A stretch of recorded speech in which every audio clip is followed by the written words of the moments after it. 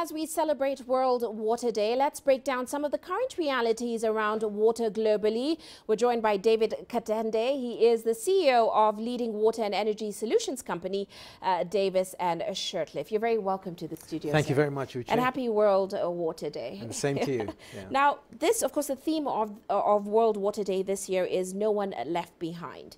When we look at the stats from UNICEF and the WHO, I think, nearly 1 billion people today live without access to clean drinking water. So give me a sense of the scale of the problem. Yeah.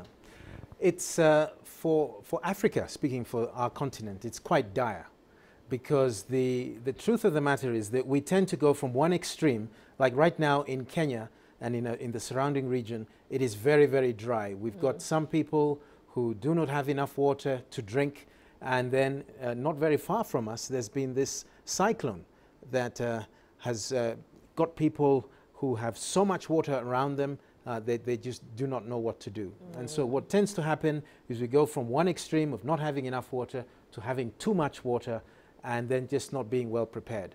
So it is, I think in many parts of Africa, it's like 60% of the people do not have access to clean, potable water within easy reach. And that is a serious problem. Yeah, it is a serious problem. And of course, your company, it does deal with water solutions, especially in East and Central Africa.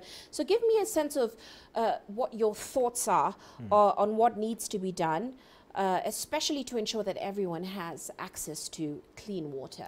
And of course, how we're handling some of these huge challenges on the continent right now. Well, Davis and Shirtliffe is actually an old company. We're over 70 years old.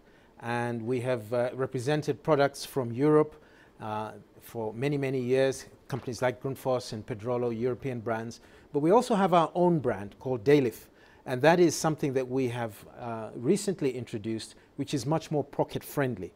And I think one of the issues that people face is that sometimes you need equipment that is affordable and that does the job efficiently.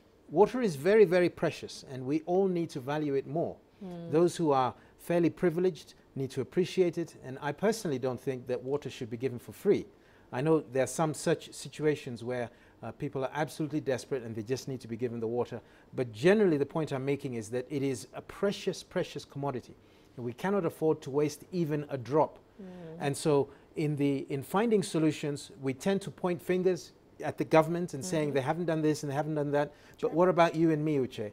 Have we been storing water when it's plentifully available and then utilizing it as well as we can, not wasting it, recycling it, reusing it, and eliminating waste? Those are some of the most important things that everyone needs to be aware of. Very quickly, you did talk about a product you have. Yes. How does that work? Okay. Well, we have water pumps that are used to just take water from one place to another, and most recently we're using a lot of solar energy.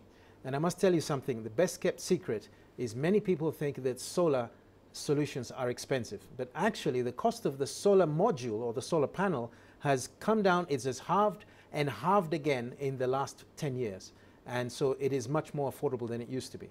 So some of the solutions we're using now are solar powered borehole pumps to take water out of the ground, and then we're using water treatment equipment just to cleanse the waters, to remove things like fluoride and floating suspended solids in the water to make it more affordable. And so those kinds of solutions are things that should be considered. And of course that project is in the region right now. now. We've just recently done one with Meru in Kenya and also in Uganda. In Meru it was with the county government, and in Uganda it was some of like the Danish Refugee Council in the Norwegian and the Ugandan government. Now we're running out of time, but I want to get your sense on what you think are the greatest challenges to especially achieving that SDG goal, which says avail water for all by 2030. Do you think that's realistic? What are the biggest challenges? Well, 2030 is not far away from now, but the biggest thing that it's marginalized people and poor people, people who have had to move away from their homes, who have been forced away by migration.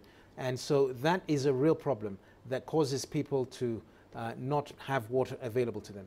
But we've just got to work together with governments and with local, provincial, counties, and as individuals, do our bit to make sure that everyone has water, because it is life. Well, certainly would have loved to discuss further with you, but we've run out of time. That's but thank fine. you so much for joining us. Thanks for having me in the Jay. studio, and of course for your insights. Thank you. Of course, that was Mr. David Gatende. He's the CEO of Davis and Shirtliff.